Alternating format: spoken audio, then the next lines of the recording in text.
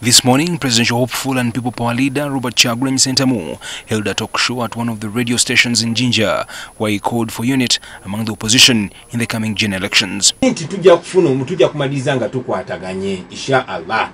Era bannayuganda bonna bonna kibaagala. As the show was going on, his supporters gathered around the radio station. This forced police to deploy heavily, and the talk show ended in running battles with police as crowd attempted to escort Kyagulanyi out of the studio.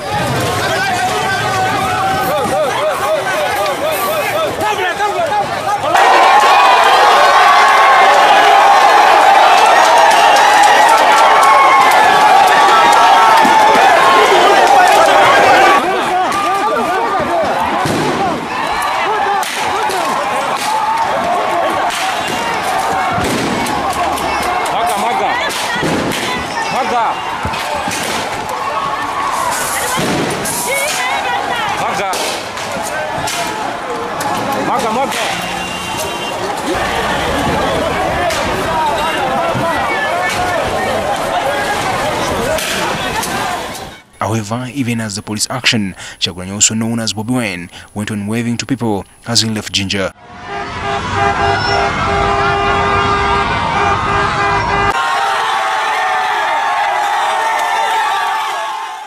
Later, Democratic Party President Norbert Mao, who was also in Jinja, condemned the manner in which the police handled the situation. Even if they talk of scientific campaigns, it is not going to be possible because wherever we go, people will gather.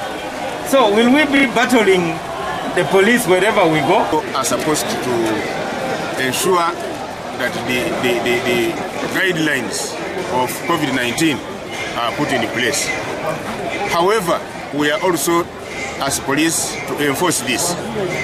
But now you see that a situation like this one, every person is doing his own thing, and that's why it may at times cause the police to use some force.